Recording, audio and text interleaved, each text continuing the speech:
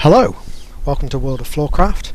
My name's Nelson Rose, this is Karen Rose, and this is Move Machine Part 5 of Understanding the First Move. Now, up until now we've done everything the kind of standard way for a first move, in the sense that we've been left to right, apart from when we flipped it and did mirror.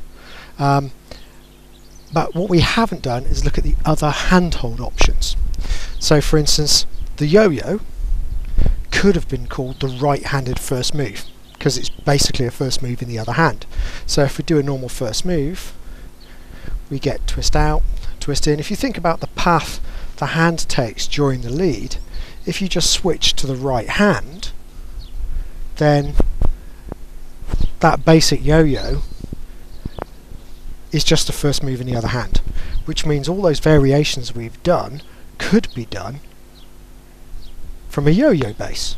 So we could do our double twist out and go twist and twist, just like we've done before, but from the right hand. Or we could do our comb we did on the previous one, slide out and still get back to right, or easily back to left to right.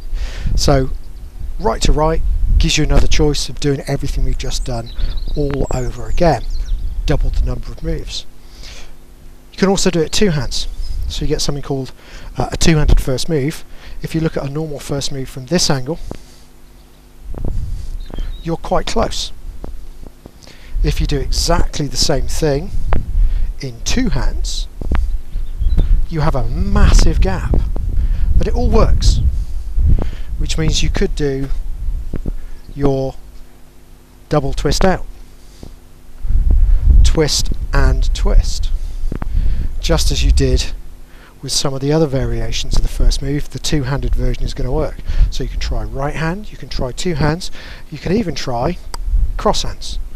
So an accordion version of all the moves. Occasionally you'll get a variation that won't work for some reason, but most of them are going to work. So you can go back, rights over lefts, we come in and you can do twist out, and then quite nicely you can get a whoosh turn and return with a hand change if you want to at the end. So let's just go through that one slowly as an example, but you can try out everything we've done before in 3 new hand positions. So we go right to right, semicircle back, we're going to offer the left underneath, come in across the chest like a yo-yo, holding the hands across the tummies with the left and left hand, twist the lady out onto the right, and coming through promenade and twist out again. And from here we're going to lead the lady forwards. We're going to draw through with the left hand, lift it up, let the right hand go overhead and low. There's our travelling turn, return, transferring from right to left as we go back, nice and easy. Let's do it. We know the timing, it's the same move we've done before. 5, a 6, accordion double twist out. We go a back and in, a twist and twist, over and look, return and square up the hands. That's it for Move Machine Part 5. Loads and loads of extra options on what we've done before from those extra ideas. We'll see you for Move Machine Part 6.